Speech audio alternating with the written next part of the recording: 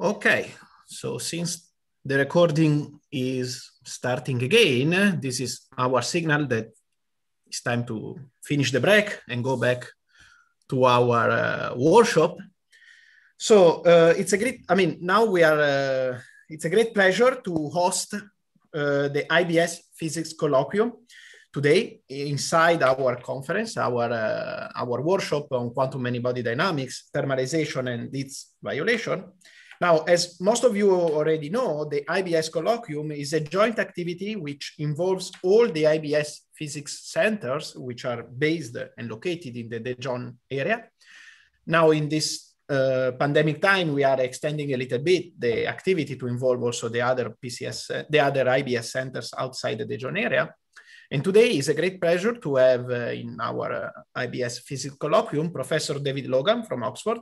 So let me introduce a little bit Professor Logan. So he got his PhD in 1982 with from University of Cambridge with a thesis on the dielectric theory of fluids.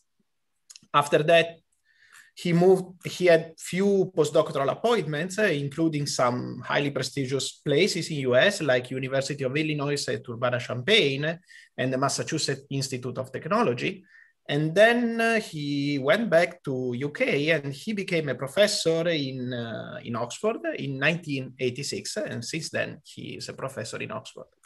Now, Professor Logan has many different broad research interests. Among them, let's say, is condensed matter theory, many-body quantum, and statistical mechanics. And in recent years, he's probably focusing mostly in the physics of many-body localization. And indeed, today's colloquium will be about Fock-space correlations and many-body localization. So, David, I would like to ask you to start the colloquium. Thank you. Dario, well, thank you very much for your kind introduction. It's a pleasure to be here. My warm thanks to the organizers for inviting me to this excellent workshop. Good morning, good afternoon, or good evening to you all, according to where you may actually be. We'd all much rather meet up in person, but such are the circumstances in which we find ourselves. As Dario mentioned, I'm from the University of Oxford. I also want to mention, however, my strong attachment to that wonderful institution, the Indian Institute of Science in Bangalore, where I have a visiting position in the Department of Physics, and to which I am deeply attached. Now, the specific work that I'm going to talk about when I get to it here has been done primarily with an outstanding postdoc, Stephen D. Roy, who's been a postdoc at the Condensed Matter Theory Group at Oxford for the last 3.5 years, working mainly with John Chalker and myself.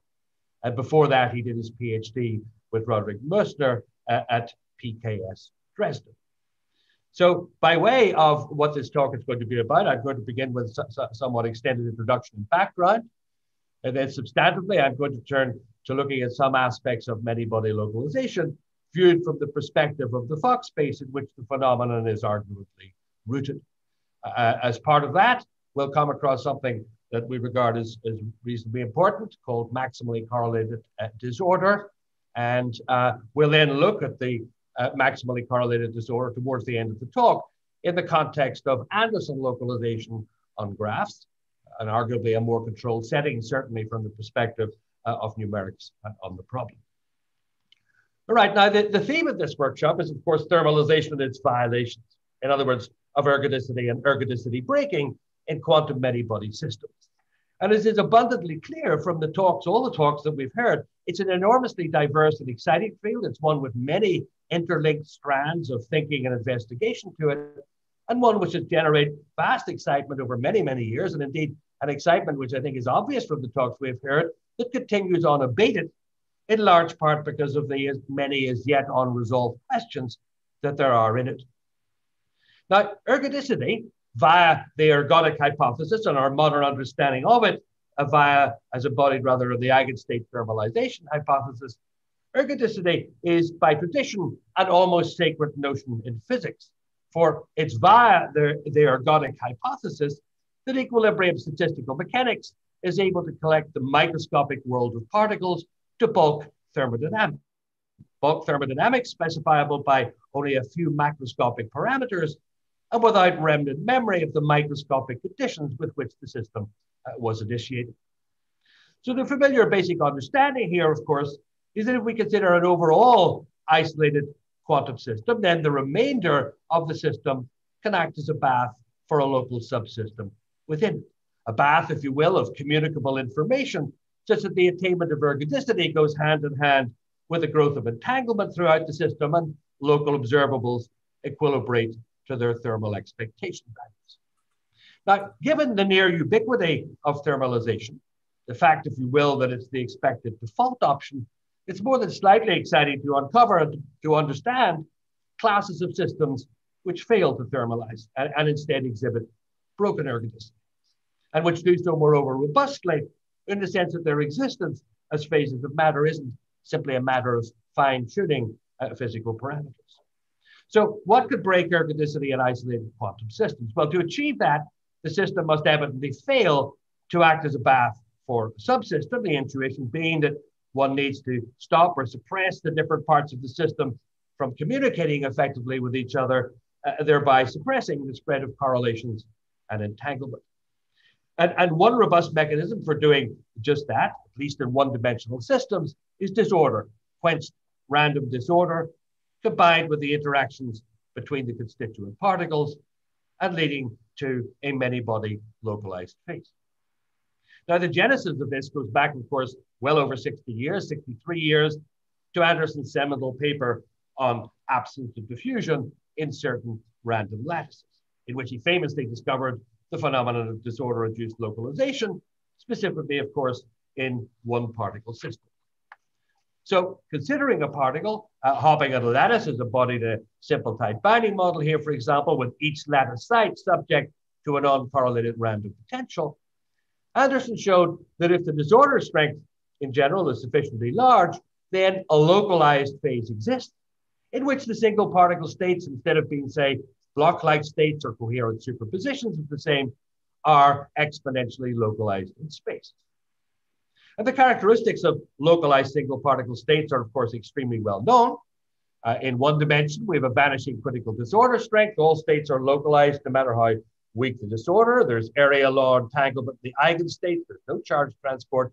And as I mentioned, you have exponentially localized single particle states with support in only a finite number of real space orbitals. In other words, a vanishing fraction of the underlying Hilbert space of the problem. Now, when we move to many-body localization, we have, of course, many particles hopping a lattice. Each lattice site is subject to a random potential. We now have interactions between the quantum particles.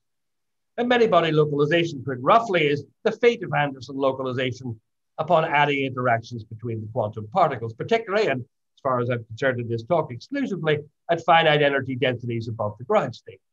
In other words, in the middle of, say, towards the middle of the eigenvalue spectrum, the spectrum of eigenvalues of the Hamiltonian, at a finite energy density above the ground state.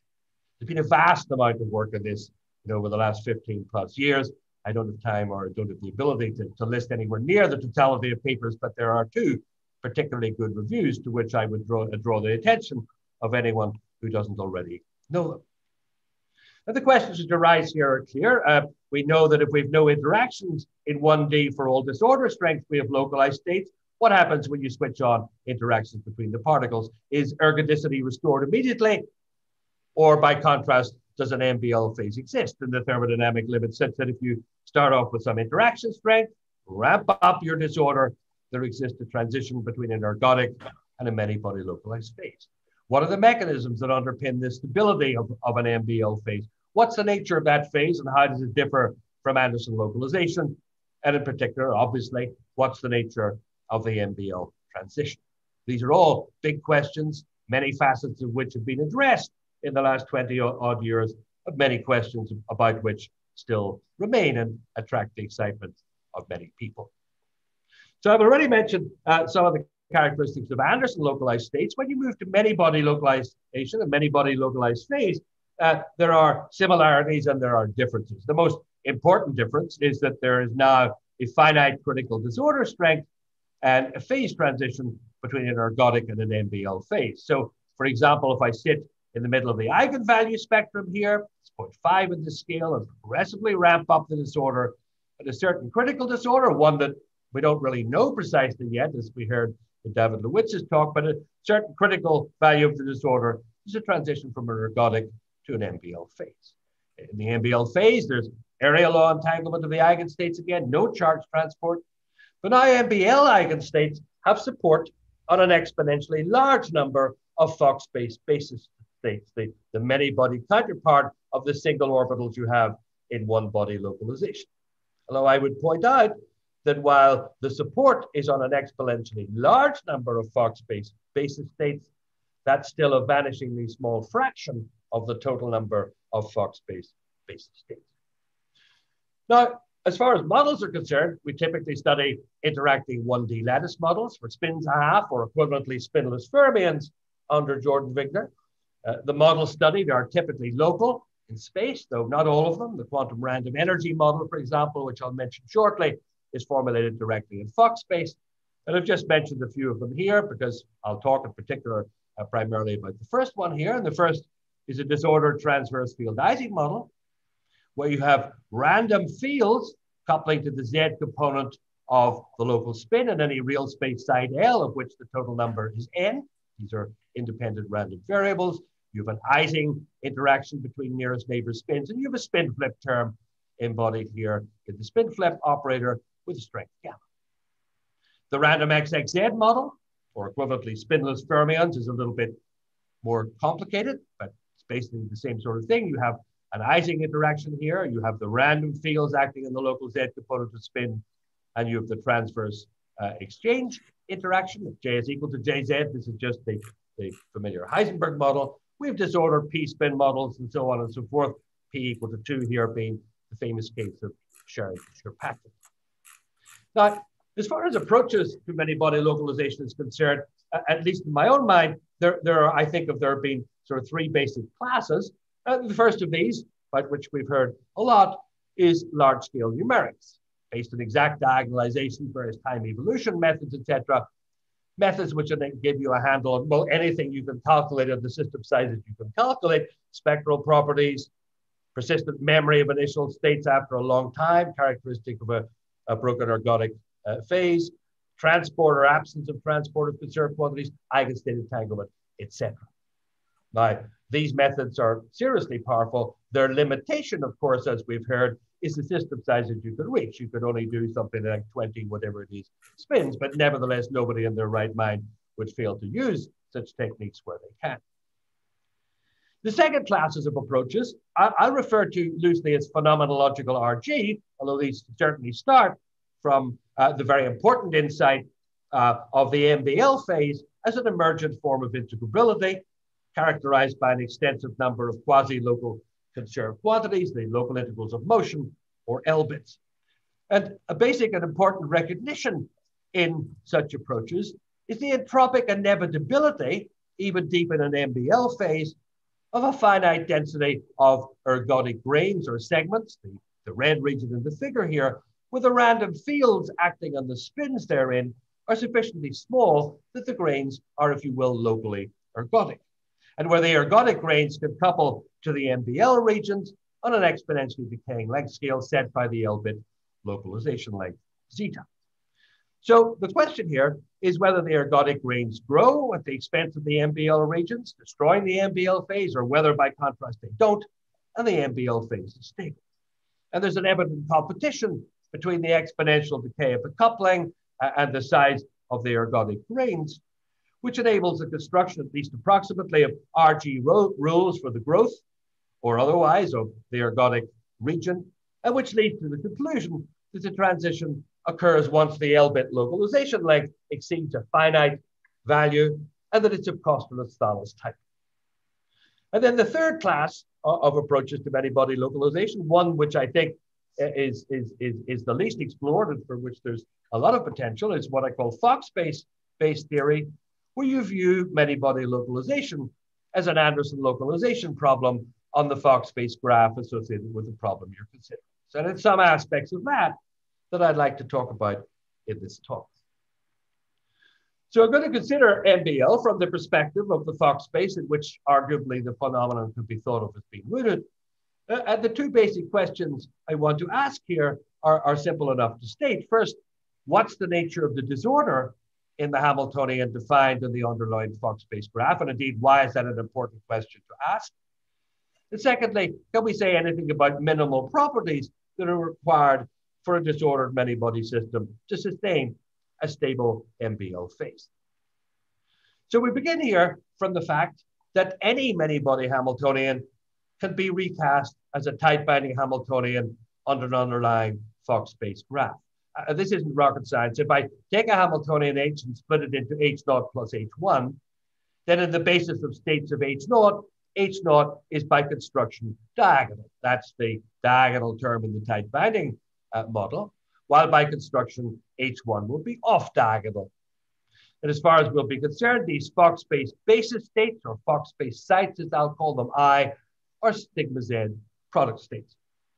So if we take H0 to be the Ising interaction of the random fields, the basis states here are product basis states, in which you specify the local Z component of spin at each and every real space site in the system. The Fock-space site energies epsilon I, which enter the Fock-space Hamiltonian, follow immediately. As for the hoppings, if I consider, say, the disordered transverse field Ising model with a spin flip term with strength gamma, those hoppings are either gamma or zero. It's gamma if Fock-space sites I and K differ by a single spin flip of a real space spin at any one particular site. Now, when you start from this perspective, the point is this, and yet it's not a particularly useful point. The point is that you can now ask exactly the same questions that you would ask about a regular Anderson localization problem. The answers will, of course, be different, but at least in principle, you can ask the same question. However, to make any progress at all with this mapping, there are two obvious things you need to know. The first is, what is the structure of the Fock-space graph, or if you will, the lattice on which that effective tight binding Hamiltonian lives? And secondly, given that disorder is entering the effective tight binding Hamiltonian here via the Fock-space site energies, what can we say about the probability distributions of these Fock-space site energies? So let me deal with the first issue first, the structure of the Fock-space graph. So you can represent Fock-space by a graph, a lattice, if you will, consisting of nodes or Fock-space sites, the green dots here that represent the basis states, and with bonds or edges, the gray lines that indicate the non-zero matrix elements. And obviously the dimension of this Fock-space, NH, is necessarily exponentially large in the number of real space sites. So for example, for the disordered transverse field Ising model, it's 2 to the n. I have n spins, n real space spins, each of them could be up or down. The Fock-space dimension is clearly 2 to the power n. In other words, it lives on the corners of an n-dimensional hypercube. I'm not very good at thinking in my mind of the corners of an n-dimensional hypercube. I like a 2-dimensional picture. So here's a way of thinking about the Fock-space graph for the disordered transverse field Ising model. Again, its dimension is 2 to the power n. I've shown it here for n equals 10 spins simply. So at the top, we have a Fock-space site with some arbitrary configurations of spins. I've shown it here as all up, but it could be anything. At the bottom, we have the spin flipped image of that, in this case, all spins down. It's clear that the first row of this Fock-space must contain precisely n, choose 1, nodes or Fock-space sites, in which one of the real space spins that you had here is flipped from up to down. And in general, it's obvious there are going to be n plus 1 rows of this Fock-space graph, and row m will contain n choose m nodes or Fock-space sites. Now, the important point I want to notice here is that the coordination number of any Fock-space site, in other words, the number of other Fock-space sites to which it's connected under a non-zero hopping in the effective tight binding model, is precisely n. In other words, it is extensive. It's thermodynamically extensive. The features I've just mentioned here are common to Fock-space graphs of the other models that I've talked about. The underlying Fock-space can look somewhat different. Oh, actually, before I forget, the bonds here and hoppings obviously confer the lattice or graph with a distance metric. That's the Hamming distance r. It's the shortest path between any pair of nodes on the graph. So there's another example of the Fock-space graph for the XXZ model. It's somewhat different in structure, but it is the two common characteristics that I mentioned before namely the dimension of it is exponentially large in the number of real space sites, and the mean coordination number of it is, again, thermodynamically extensive. All right, so the first two essential points here, the dimension of the graph on which the tight binding model lives is exponentially larger. The system size and the connectivities of the graph are extensive. There's another very important point. Suppose I ask, what is the probability distribution over an ensemble of realizations, disorder realizations, that any Fock-space site picked at random from the lattice will have a particular Fock-space site energy epsilon I? Well, that follows by the central limit theorem. It's a normal distribution, and the effective variance of the Fock-space site energies is extensive. In other words, the width of this distribution of one body distribution of site energies lives on the scale of root n. And the same is true of the total density of states. The total density of eigenvalues of the Hamiltonian, that too has a variance that's extensive. Its width lives on the scale of root n. And then finally, let me say here that while the connectivities of the graph are extensive, you shouldn't beguile yourself into thinking that this problem is effectively a regular Anderson problem on a high-dimensional graph.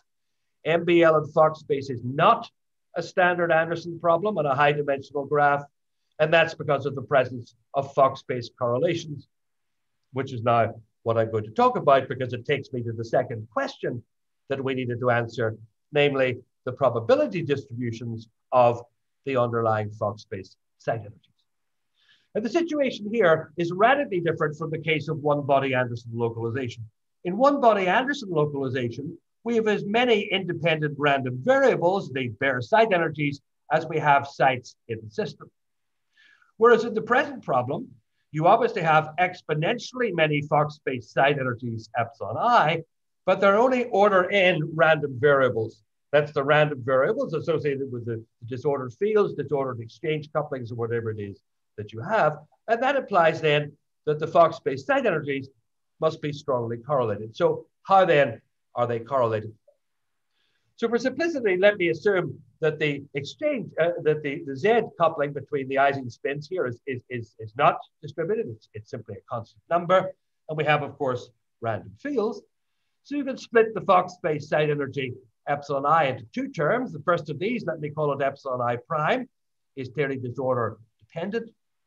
The second of them, let me call it epsilon I0, is clearly disorder independent. JZ here is constant, but it's distributed over the Fock-space site. Different Fock-space sites will have different values for this term epsilon I0. We refer to that as configurational disorder, and in fact, at heart, it's configurational disorder that's responsible for the re-entrant behavior of the phase diagram as a function of interaction strength in say, XXZ models. So going back to the first term here, which is clearly disorder dependent, we could ask, what's the probability density of some little d-dimensional subset of these epsilon I primes over disorder realization? Where the dimensionality little d here could go anywhere from the full Fock-space dimension down to one, the one-body distribution of this term. And the answer to that question, it could be shown sort of obvious in the sense that the conditions for the multivariate central limit theorem are satisfied. It's a multivariate Gaussian distribution. We can actually ask a similar question of the disorder independent parts, the epsilon I0s. We can ask what's the probability density of some d-dimensional subset of those over the Fock-space sites or Fock-space lattice. In this case, the dimensionality of that subset divided by the total Fock-space dimension must vanish in the thermodynamic limit for this to be a meaningful thing to look at. But so for example, in physical terms, you could imagine the distribution of a Fock-space site and all of its neighbors, extensively large number of neighbors, up to some given Hamming distance R distance, and that too is a multivariate Gaussian. So the overall distribution of the Fock-space site energies is then, just a convolution of these two things. And since a convolution of two multivariate Gaussians is also a multivariate Gaussian with a covariance matrix that is the sum of the two, this too is a d-dimensional multivariate Gaussian. All right, so to summarize it at this stage, the diagonal part of the Hamiltonian you have is just order n random numbers, the random fields, and shall we say the random couplings. These generate the exponentially many Fock-space site energies and leads to exponentially many such linked pairs in Fock-space. So for example, if I imagine flipping an upspin here in red to down in the presence of two upspin neighbors, there's a certain energy difference when I do that. And that's exactly the same energy difference I get when I flip the spin from up to down in the presence of the two upspin neighbors, regardless of the spins on all the other sites in the real space. That's. Now, suppose now we ask ourselves, let's consider a set of Fock-space sites that are some finite Hamming distance r away from some initial Fock-space site I.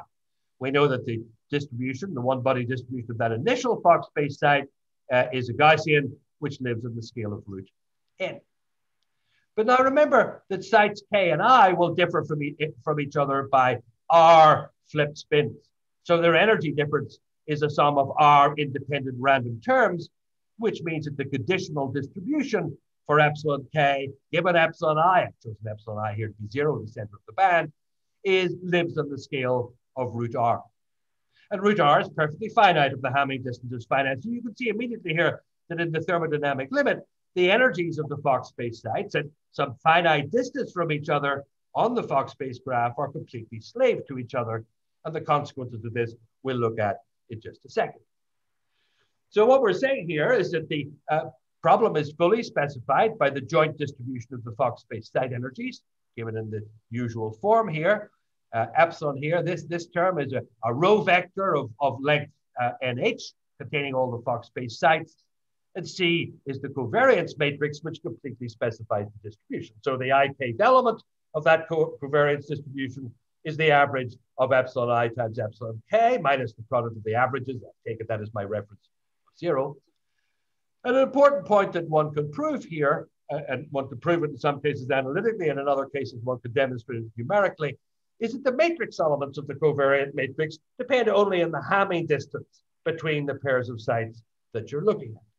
So the question then is, what's the general form for the covariance? And that's easy enough to deduce.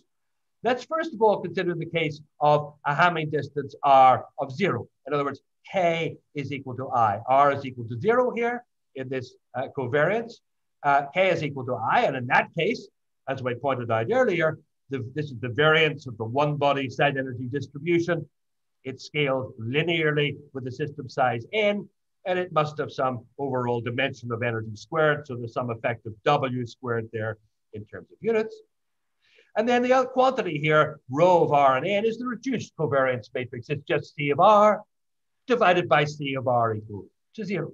And the dependence of the reduced covariance matrix on the Hamming distance is all the Hamming distance dependent is contained in this object.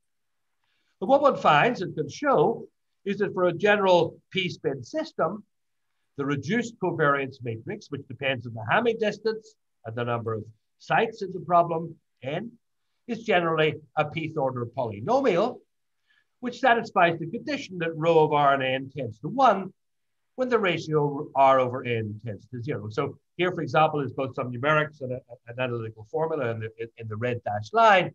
For C of r over C of 0, it's for the disordered transverse field Ising model. The reduced covariance, C of r over C of r equal to 0, contains a quadratic term, and 1 minus 2r over n. R is the Hamming distance, n is the total number of sites, and a linear term is the same, with coefficients a, here I've noticed, and 1 minus a, which depend on the microscopic parameters. So for example, WH squared here is the variance of the random fields. WJ squared is the variance of the random interaction, and JZ is the constant background component to that interaction. And you can see then that for any finite Hamming distance r, in the thermodynamic limit that n tends to infinity, that rho tends to a plus 1 minus a, rho in other words tends to 1 in that limit. Now, there's one other extremely important feature of this distribution that I want to point out, which is as follows. For the distribution to be well defined in the thermodynamic limit, n tends to infinity, you need to rescale the Fock-space site energies as epsilon tilde equals epsilon over root n. That fundamentally is reflecting the fact that these objects live in the scale of root n, but you can see it immediately here by recalling that the general covariance scales linearly with n. So there's a 1 over n factor in each term here. I need to distribute it as a root n between the constituent Fock-space side energies. So you need to rescale the energies by root n in the thermodynamic limit in order that the joint distribution of Fock-space side energies remains well defined in that limit. This is going to be important. I'll come back to it shortly. So the problem then is fully specified by the joint distribution of these rescaled Fock-space side energies. The covariance matrix completely specifies that distribution. So we could do the following. We could take the Fock-space graph that is particular to our particular problem, specify the covariance matrix, and study the problem generally in those terms. And if we did that, there will be two evident, radically different limits that arise in the problem. The first is the local models that I've discussed so far, where the reduced covariance matrix tends to 1 for any finite Hamming distance r in the thermodynamic limit. In that case, the d-body distribution of the Fock-space side energies are all slave to each other. It boils down to the distribution of any one of them times a product of delta functions, which ensures that they're all exactly the same. This is what we call the maximally correlated disorder case. The Fock-space side energies are completely slave to each other. But we could go perfectly reasonably within this general framework to the complete diametrically opposite limit embodied in the so-called quantum random energy model, where the Fock-space side energies are a priori treated as being completely uncorrelated for each and every spin configuration. That would mean that the covariance, the reduced covariance, is 0 for all Hamming distances other than 0 itself. And that in turn means that the joint distribution of the Fock-space side energies is just the product of the probability, the one body probability density. Of course, as we know, the quantum random energy model lacks an MBL transition, either at the band center or for any finite energy, E tilde equals E over root n, away from the band center. Remember that the density of states lives on the scale set by root n. So let's just think about that. We've got two diametrically opposed extremes. We can treat the problem in a common way from this Fock-space perspective. What can we say about the problem? So how does a state that's initially localized on some Fock-space side spread out when we switch on the hoppings, if you will? So that's encoded quite generally in the Fock-space propagators, generally off-diagonal Fock-space propagators, but the local Fock-space propagator will suffice here. We study it not directly in the time domain, analytically rather, we study it not directly in the time domain, but in the frequency or energy domain, the eigenstate resolved domain, where it is the following usual representation, where eta here is just the regulator, it's a positive infinitesimal. Now, if you had absolutely no hopping, if there were no connections between the nodes in the Fock-space graph, then Gi of omega would simply be 1 over omega minus the Fock-space energy. So the self-energy, which I've introduced here, the Feinberg self-energy, is basically accounting for the role of the hoppings in this problem. And you can separate that self-energy into a real and an imaginary term. It's the imaginary term that is the important part, because that physically gives us the rate of loss of probability from a Fock-space side I into eigenstates at energy omega, which overlap that particular Fock-space side. And this object is key if you want to think about it in general, because it acts as a probabilistic order parameter for the associated transition. In a delocalized phase, this delta I, the imaginary part of the self-energy, will be non-vanishing with unit probability, whereas in a localized phase, it will be vanishing. So you can imagine coming from a delocalized phase, this object will be distributed. We'll have some probability distribution, take a typical value of it. Typical value will be finite in the ergodic phase and will vanish as you approach the critical disorder strength. In the localized phase, delta remains vanishing. In fact, delta is proportional to the regulator. And one can show that simply by asking about perturbative connectivity to the strong disorder length. So this is all completely general, but how do we actually do anything with it, even approximately in practice? Oh, before I go, sorry, one important point. Let's just perform a very simple estimate of how this quantity delta depends on n, the system size, deep in the ergodic phase. So we're deep enough in the ergodic phase, we can use a simple Fermi golden rule argument to estimate the behavior of a typical delta. So Fermi's golden rule will tell you that this will be gamma squared, the square of the hopping or the coupling on Fock-space, times the number of channels you have, the number of Fock-space sites to which you connect, which is obviously n, times the density of states, density of eigenstates on energy scale omega. But that density of eigenstates, remember, is a Gaussian, a normal distribution.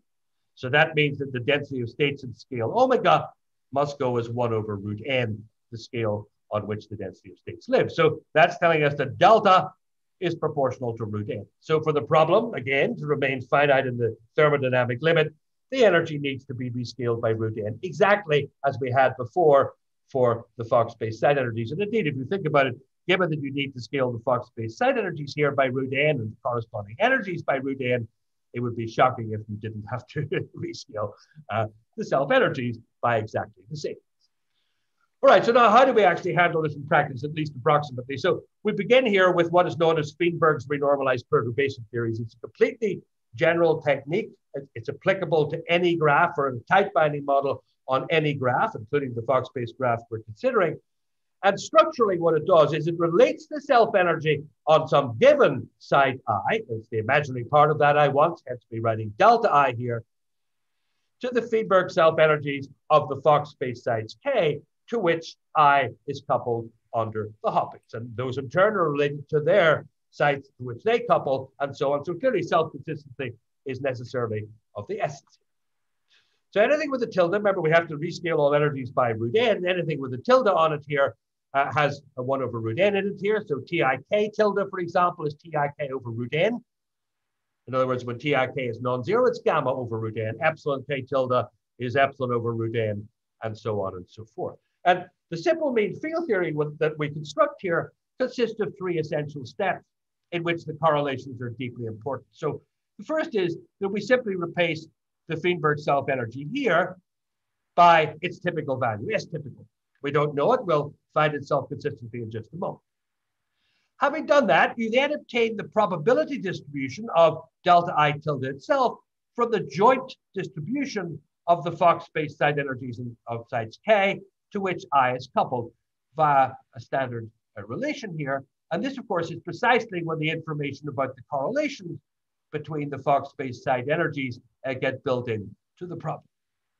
And then, having determined that distribution, you impose self-consistency by requiring that the typical value of the distribution you've just calculated should coincide with your input delta typical. And you do enforce that self-consistency at the level of a geometric mean. You may say, why at the level of geometric mean? And the answer is because the distributions in the MPL phase and as you approach the transition from the ergodic side are fat-tailed, they're long-tailed distributions. And so the geometric mean is the appropriate object for self-consistency.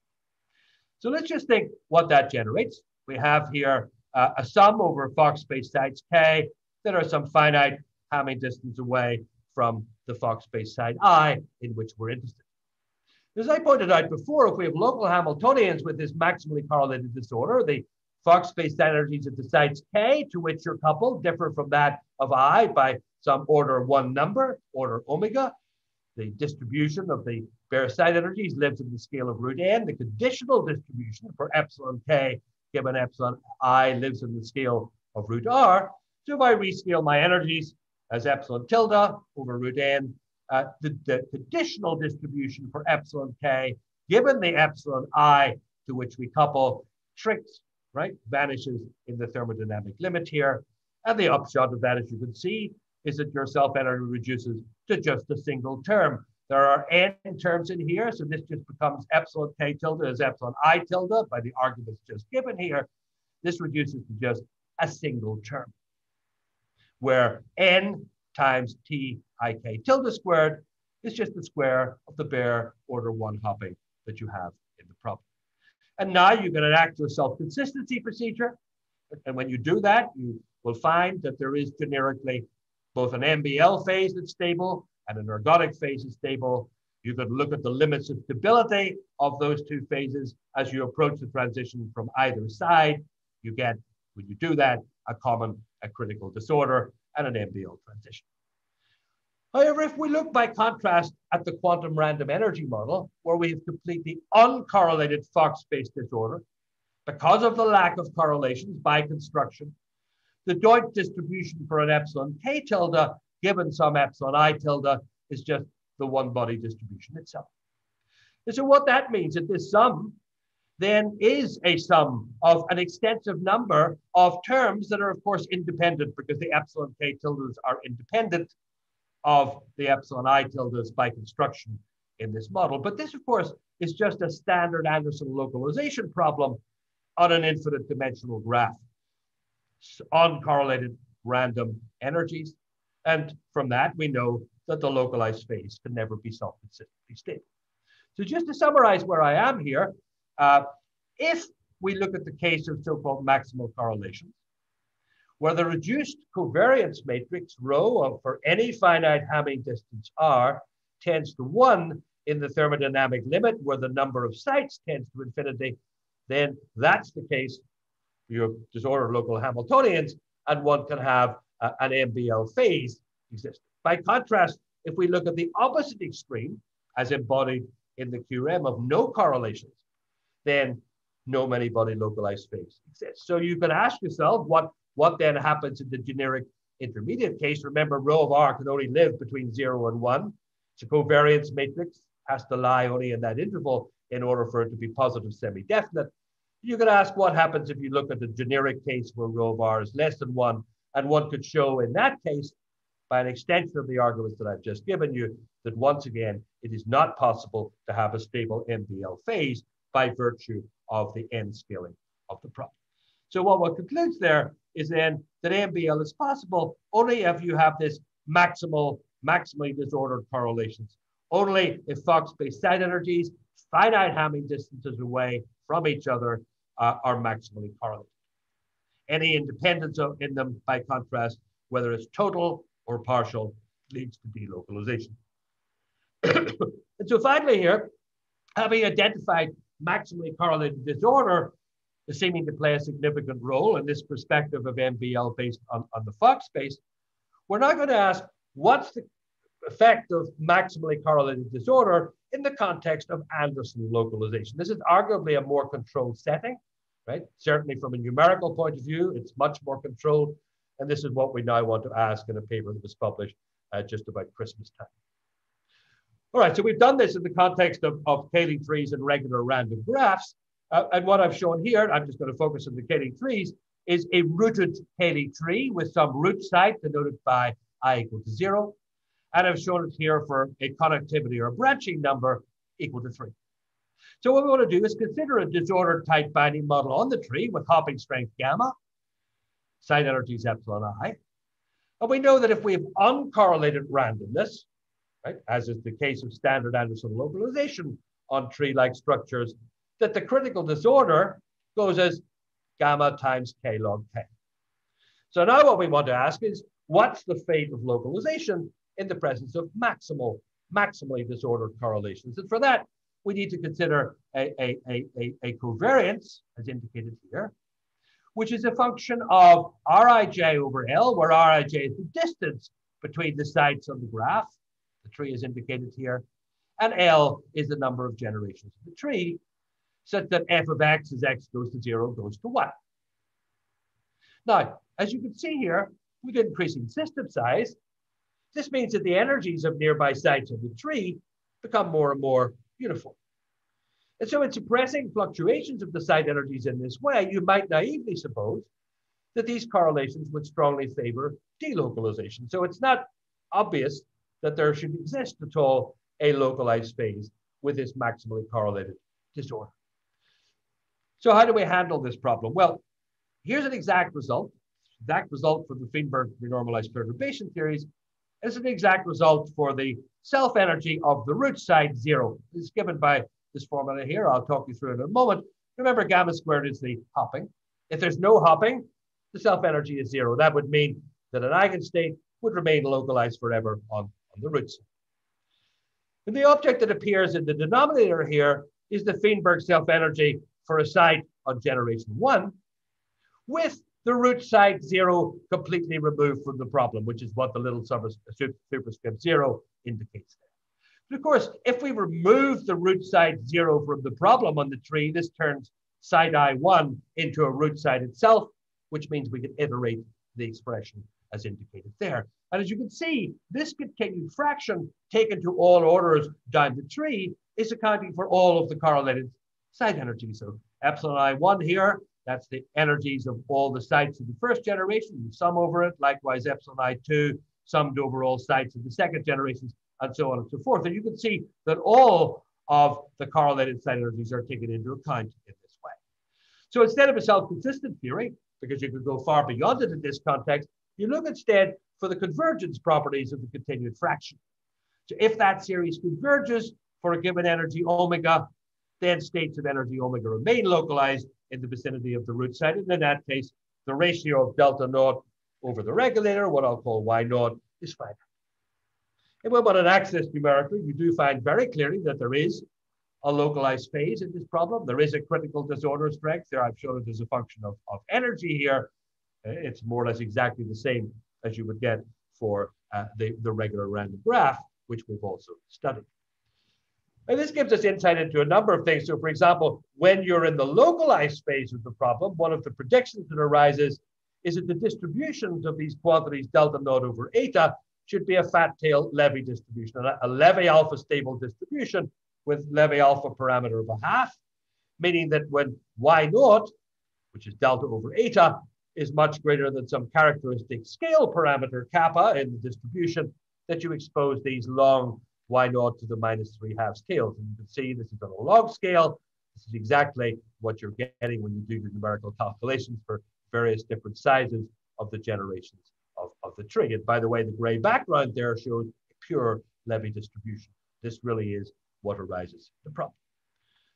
But finally, then, let me just talk briefly about the scaling of this problem with the connectivity K of the tree. So basically from our mean field theory and various other arguments, our deduction is that the critical disorder in this maximally correlated case scales as gamma, the hopping, times root K. And that's very different from what we know in the uncorrelated case, where we know the critical disorder goes as gamma times K log K.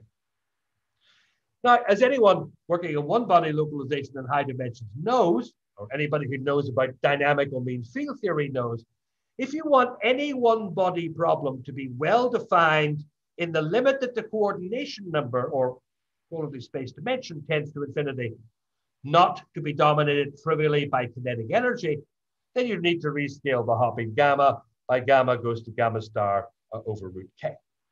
And when you do that, as you can see, in the uncorrelated case, this just means that WK goes as gamma star times root K log K, which again diverges as K goes to infinity. There's no localized states in the uncorrelated standard case in the large K limit. But for the maximally correlated case, the critical W will go to a finite value. And you'll notice that it's interesting to compare that with the standard case, the case rather that we talked about in the context of many body localization. You have here again a critical disorder strength that's of order 1, right? You have here a critical disorder strength that's scaling as root K log K. And indeed, if I replace K, the connectivity, by N, right, which would be extensive on a Fock-space graph, this would give me the critical scaling going as root N log N, which is indeed believed to be the case. All right, so I'm probably running out of time. So let me just, well, I leave the summary slide. I mean, I've talked what I've talked about. That's just a summary of what I have talked about. But there are, of course, many, many, many outstanding questions that arise.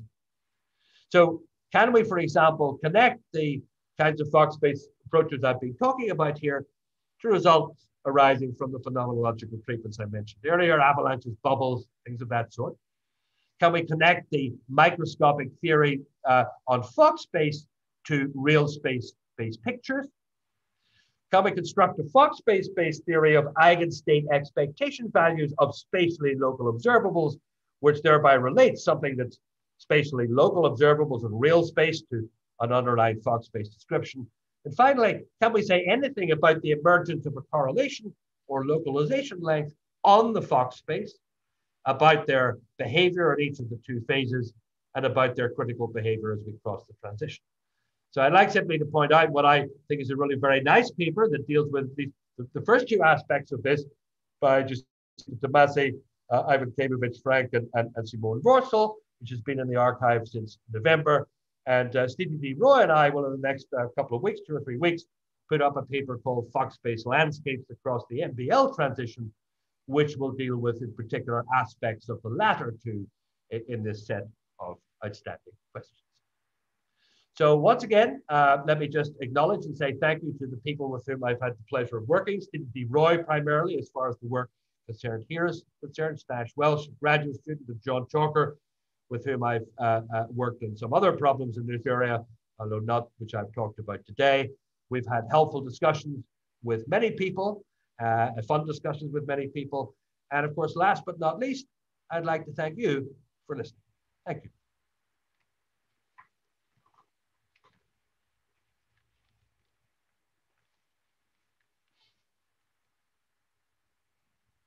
I can't hear you, Daryl. You're muted. Sorry, I was forgetting to unmute myself. So thank you very much for this wonderful talk. We have quite enough time for questions, so please.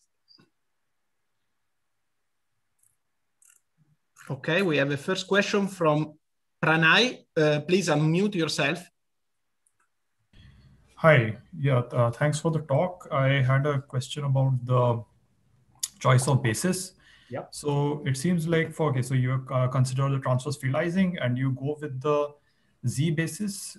Is it motivated by the fact that you put the disorder in the Z terms?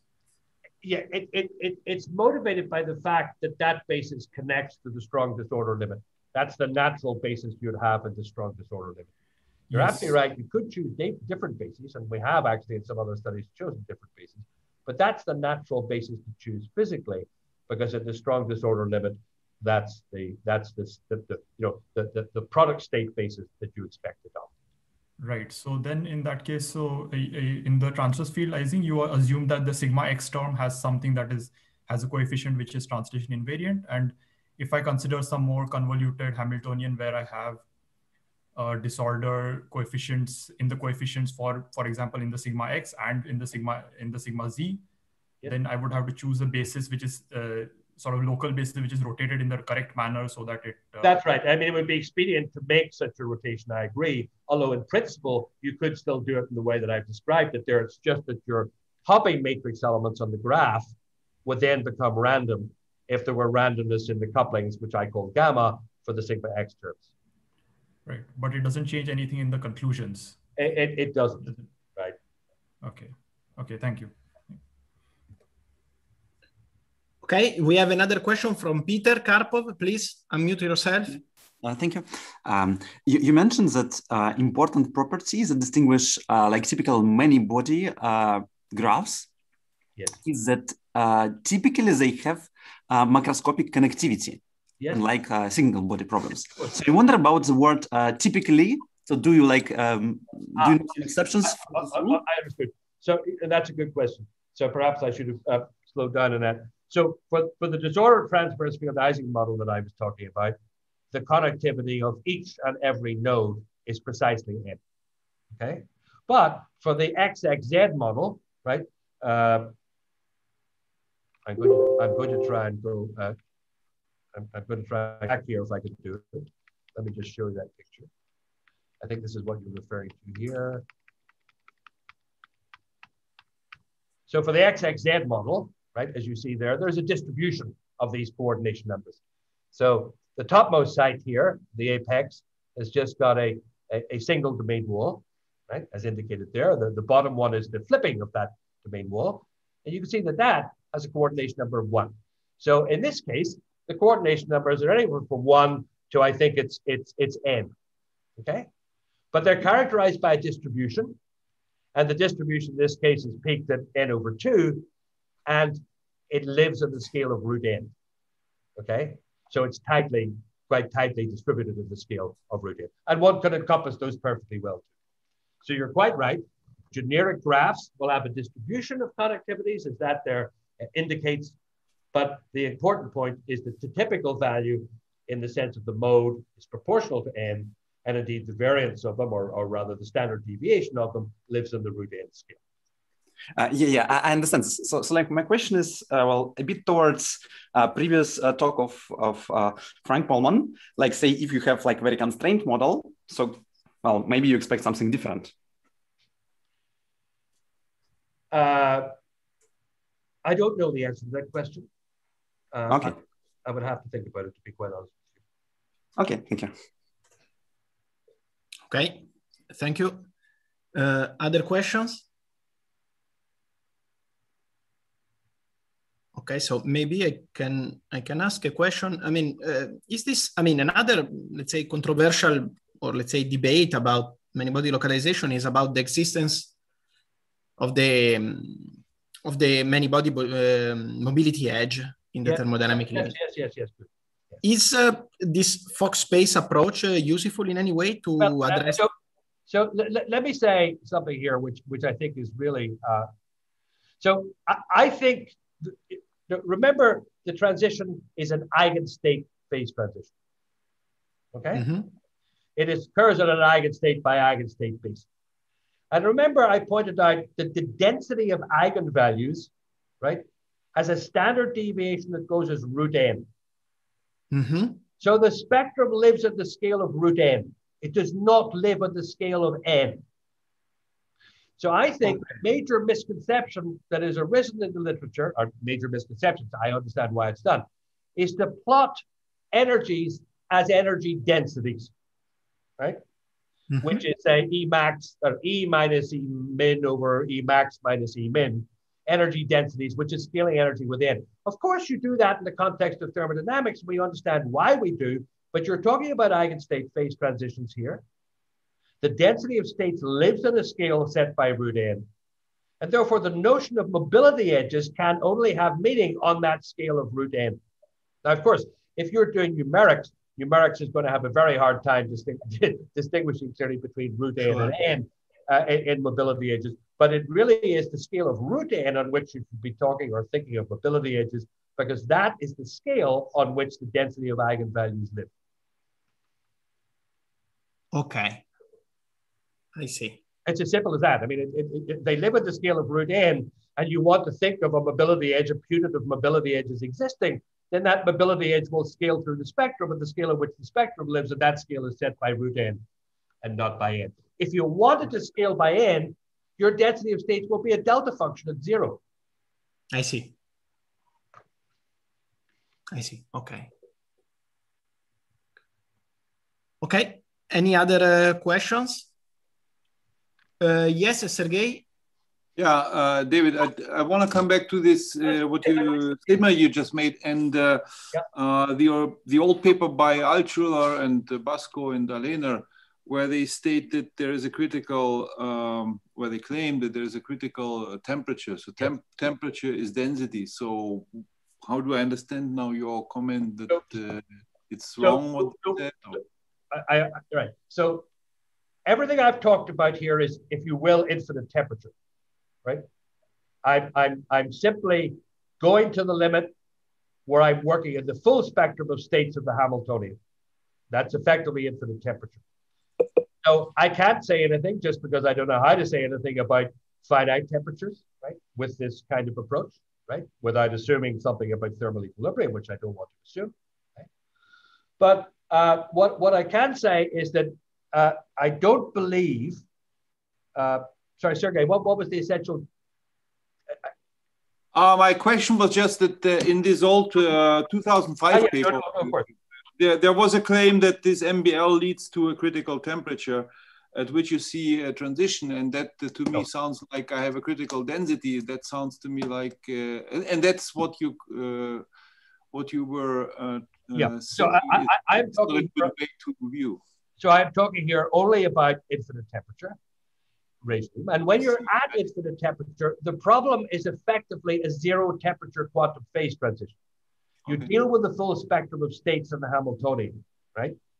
There's no thermal selection of those states. You're just dealing with the full spectrum of eigenstates of the Hamiltonian, and you're picking your eigenstates and you're asking, are those eigenstates many-body localized or are they ergodic, right?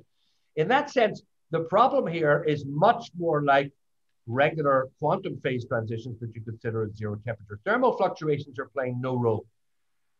When thermal fluctuations do play a role, I don't have anything to say about it because I don't know how to handle it myself.